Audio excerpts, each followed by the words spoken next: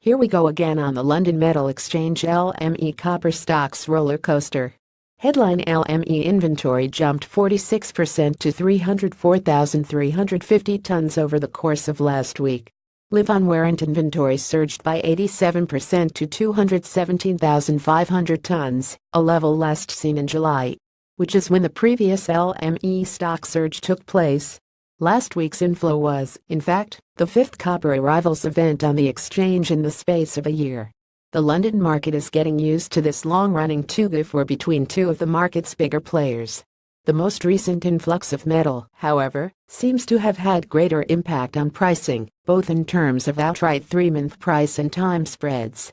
Deliveries of copper onto LME warrant last week totaled 108,175 tons, with the inflow concentrated on Rotterdam 37,875 tons, Busan in South Korea 34,925 tons, Port Klang in Malaysia 15,850 tons and Kaohsiung in Taiwan 11,800 tons.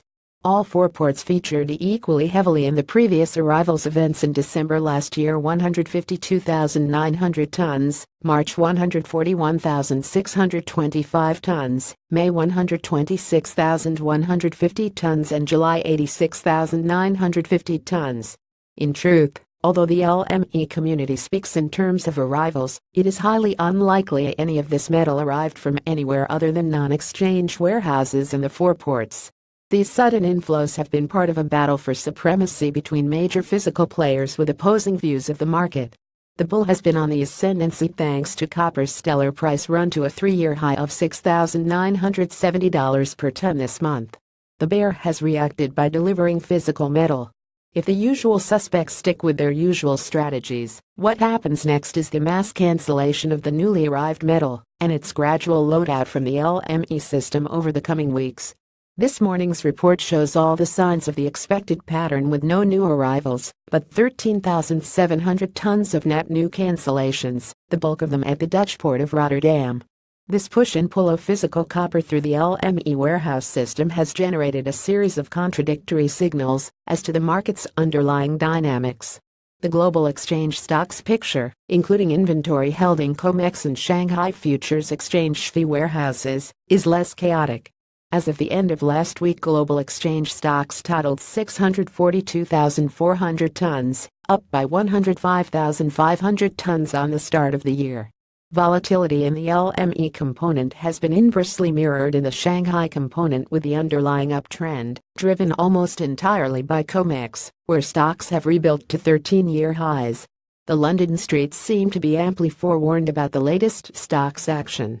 On Wednesday morning, for example, Kingdom Futures Daily Report noted that rumors are circulating that up to 70,000 tons more copper could arrive in an attempt to drive the price back down to help a significant short get out of a position. If this is the case, it is unlikely that this material will stay there for very long, it added. Quite so. Given the level of anticipation, it's hard to believe rising LME stocks were a major factor in copper's slide from those yearly September highs to last week's close at $6,507 per ton. Not only was the market looking seriously overbought, as just about every copper analyst agreed, but the price collapse started on Friday, June 8, before the first of those big stock inflows became public knowledge. That said, it's noticeable that copper volumes on the LME's electronic system spiked higher in the half-hour following the release of the stocks report at 0900 London time on Tuesday, Wednesday, Thursday, and Friday. This, of course, may be down to the fact that the sharp rises in LME copper stocks on those days provided extra ammunition for technical down moves that were already underway. Andy Holm is a Reuters market analyst. The views expressed here are those of the author.